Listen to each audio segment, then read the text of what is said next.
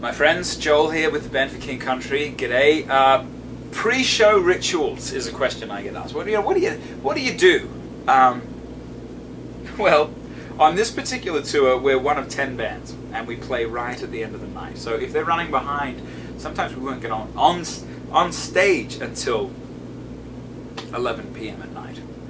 And you can just get tired, you know. You're like, right, you're meant to go, you're meant to step up on stage. You need that kind of energy boost. So we will punch each other in the gut.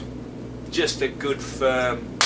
And you'll be surprised. Well, look, there's nothing malice about it. You'll be surprised. Your whole body, I think it's because of your core, your whole body is just like, okay, I'm ready. I'm ready. So that's one of the pre-show rituals. Another pre-show rituals, we all meet together, all band, crew, management. We meet in a room before every show, because you'll find we're all going in different directions through the day. We all have different responsibilities, and you're all kind of disconnected. And it's your one moment to actually calibrate and connect. So we share what's going on in our lives. We say a prayer. We read an inspirational word together. We talk through the set. But it has actually become a real prized, treasured time every day. And then finally, the last thing I do, I just started this recently actually, is I don't know if it's to ground myself.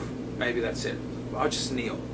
I'll just get on my knees 5 minutes before the show.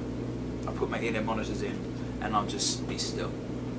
And just take that moment to recognize what this moment is. You know, it's a fascinating thing that happens every night when you play a show.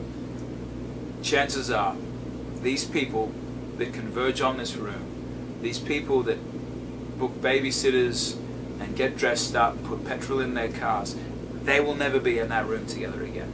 They will never be in our room together again, and music has brought them into that moment, and if you're not careful, you lose that. And so to take that moment, that ritual, if you will, to really center yourself is very helpful to me.